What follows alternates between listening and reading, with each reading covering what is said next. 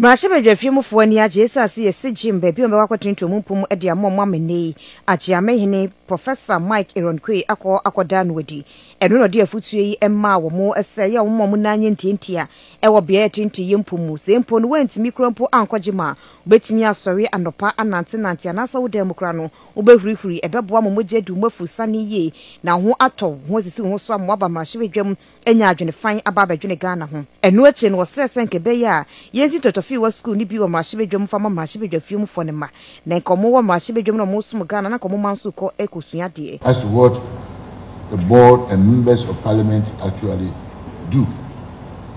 But sometimes we live here at 10 and it's just part and parcel of the work of the MP.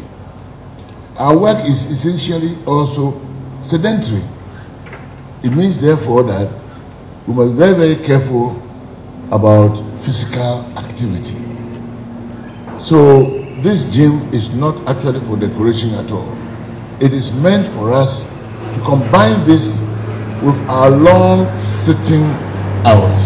This is all part of the process of having an enclave, parliamentary enclave that will take care of all the needs of the people and then for them to also take care of all the needs of Ghanaians. Onmunyafo no Idriso yedom kumad ba no ni enso kasa no kire se Jim yaba mrashebe dwemu ya samde pad momo onbemo na yentienti o makwa kwachintomu impom. The men perform better, particularly when they are exercising their conjugal rights, if there's evidence, Mr. Speaker, that they have exercised their body in the lawful exercise of their legitimate lawful conjugal exercise. Mr. Speaker, so I don't intend to give a speech, just to share that I for physical fitness and for sharp memory, I make exercise an integral part of my life, and I train every other week. Indeed, if I miss an opportunity to train for 2-3 weeks, then I can be sure that within the 4th week, I'm likely to appear sick or get sick. So I encourage as many members in commending the Speaker of Parliament. I know how much leadership he has provided. And to all other leaders and to all other speakers who have played a part in the thinking and execution, we say ayiko to them. Edom dodo na anu ni onmunyafo se chemi sabunsu enso di nanu tumu kire se wedie omo ensa aka na bebo omo apomuden no akoyie. We need good health to be able to perform our constitutional and statutory responsibilities. And as we have been reminded, responsibilities entrusted on us by our Maker.